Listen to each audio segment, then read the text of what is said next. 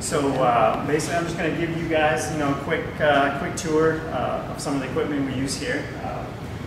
Right here, you see that we have an aerator, which it's very versatile in the different times we can use. So something like this is a deep time.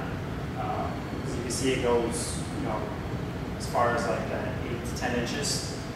Normally, we probably keep around 6 to 8. Don't want to go too deep. Here's the same type. It's a needle time. It's not as aggressive.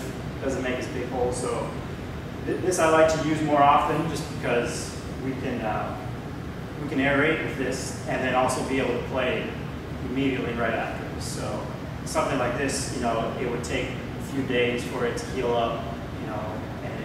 And something like this size would also make the ground very soft, so players would easily be able to trip. So I go to more of a needle time, which is much preferable for quick play. This right here is coring time, which goes into the ground and brings the plug right back up. So this would be something I would use in a window where I have 2 weeks of no events. So this obviously takes more of the recovery process, but very beneficial to the grass.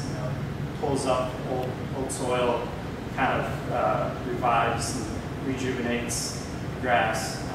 So this is actually more beneficial, but very, very tricky in timing wise. You gotta have the right amount of time.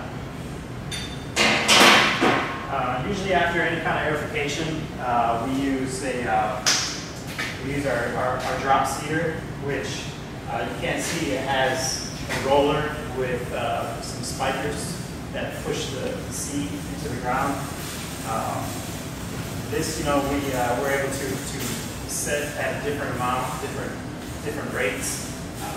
Usually, seeding it varies at times and amounts depending on events, depending on the schedule. So, but really you can't put too much seed. More seed, the better, which helps us with wear areas down the middle of the field, or any issues we have with bare spots. So this is our seeder. This little machine here is our brand new toy we got from England. It's a wheel-to-wheel painter, which is very simplistic. Pour liquid paint into the hopper, and it just rolls paint right onto the grass, which is pretty. It's pretty. I guess it's more beneficial for us to have this kind of painter where the paint is being pressed onto the grass blade.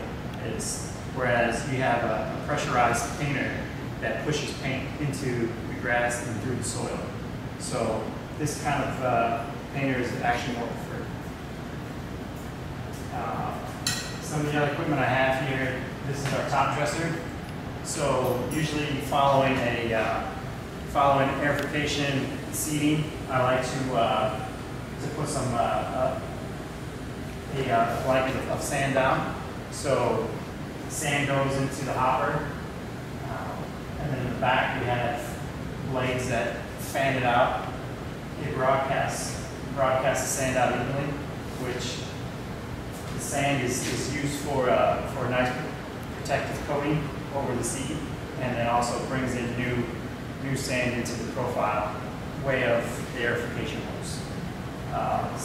Top dressing is not as frequent as I would like, just because it does create disturbance on the surface for soccer. So we try to time this as well around certain events, around open windows that we have in our schedule. Just to interject, how often do you do core aeration versus how? I know you mentioned that you do it as frequently as possible, the overseeding, and then for the topsoil. So aerification, the amount of verification we do, it all depends on our schedule. And our schedule is, it always changes. We have our set soccer schedule that we know throughout the year, but our outside events kind of, will dictate when we can do aerification. So if I see an open window of 2 weeks, I guess maybe more, 10 to 14 days, I will do core aeration, which probably throughout a year, I would probably get 4 to 5 times, if I'm lucky, core aeration. Deep timing and solid timing, needle timing. That's done on a more frequent basis, so I could probably get 2 to 3 times a month where I can get a solid time aerification. So the more frequent I can, the more I will. And if I get solid time, I would do it once a week. But that's all dictated on the schedule. Here, this is our pro sweep. Basically, this machine will pick up any of the cores through aeration to clean up all the debris that we have on the field. It's a very, very good machine to have clean surface. And on top of the sweeper, we also have our turbine blower, which we also take across the field to blow off all the debris on the surface, which for soccer, very vital to have a clean surface for ball rolling. Onto our reel mower. A reel mower is basically a mower that cuts like scissors, as opposed to a rotary mower, which is mainly used on a home lawn. A reel mower, cutting it like a scissor, it gives the blade a cleaner cut. It leaves the surface much smoother, as opposed to a rotary where it kind of does a chopping motion, leaving the grass a little more stringy. And also another benefit to this, leaving a clean cut grass also will leave a better appearance, a healthier plant. So something like this is very vital to a playing surface with high standards. As you can see, we have buckets on these. We try to catch clippings as much as we can. Sometimes it can be an extreme having to catch so much, so we have to time it well. Leaving the clippings on the grass, it creates a thatch layer where all the dead grass will create a layer, and having that layer, doesn't add any benefit to water and to fertilizing. So catching clippings will help minimize this thatch layer and also leave a cleaner surface. How often do you mow the lawn per week, and what type of height do you try to keep the grass at? Well, that's all also dictated by our schedule. So let's say, for instance, we have a game on a Saturday, so from Monday to Saturday, we'll be mowing every day. For many reasons. One, we want to make sure that the grass is at the perfect height. We usually keep our grass at 1 inch for a soccer game. And then also aesthetically, we want to get a pattern in that also looks pleasing to spectators and to TV audience. So leading up to a game is usually every day.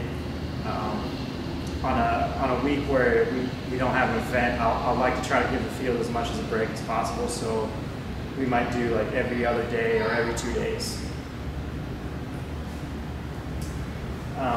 And then to get the healthiest plant possible that we're striving for, we have our fertilizing. So we have our sprayer here, which we use for liquid fertilizers and any other kind of pesticides that we feel necessary.